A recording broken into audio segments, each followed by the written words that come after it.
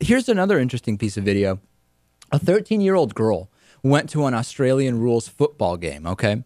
And during the game, she basically yelled that Adam Goods, who is an indigenous player, was an ape. Yelled out that he's an ape. And as the player ran by, he heard the little girl, and he pointed her out and said, "This girl just made this comment," and the girl was kicked out. This actually happened. It's caught on video. Take a look at this.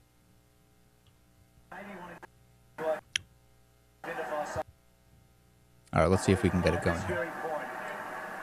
So this is the girl being spoken to, and then she's getting up. She seems visibly upset.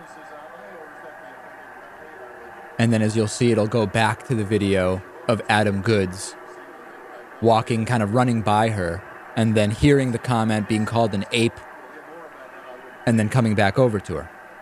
So here's Adam Goods. And here's the replay. He runs right by her. She clearly yells something.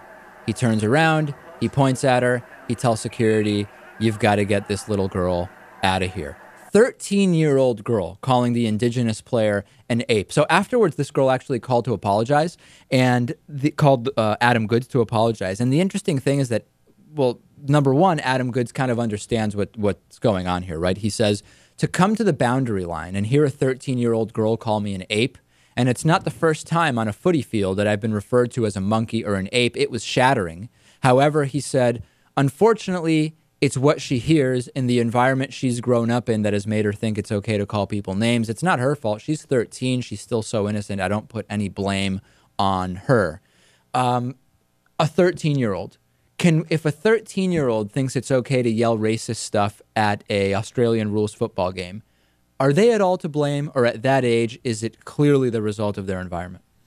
No, I would say it's still clearly the result of their environment. And at that age, you can still snap out of that easily by the time you are what we would refer to as an adult. Right. Yeah. Natan, what do you think about that? I mean, at what point can we say that if there's a 5-year-old, it's very clear, right, that if they swear in the same way that they repeat a racist term, it's because they heard it from someone else. They don't even understand what it means.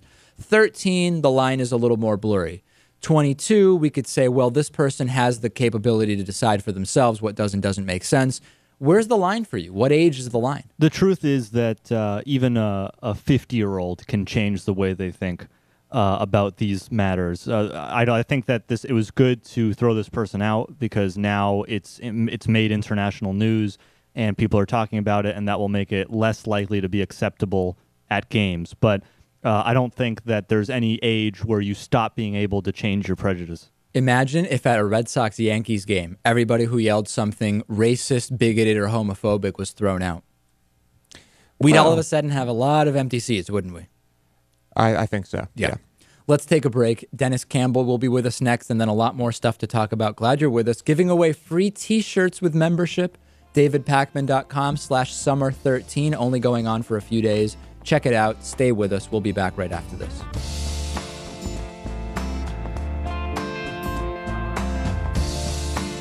The David Pakman Show at DavidPakman.com.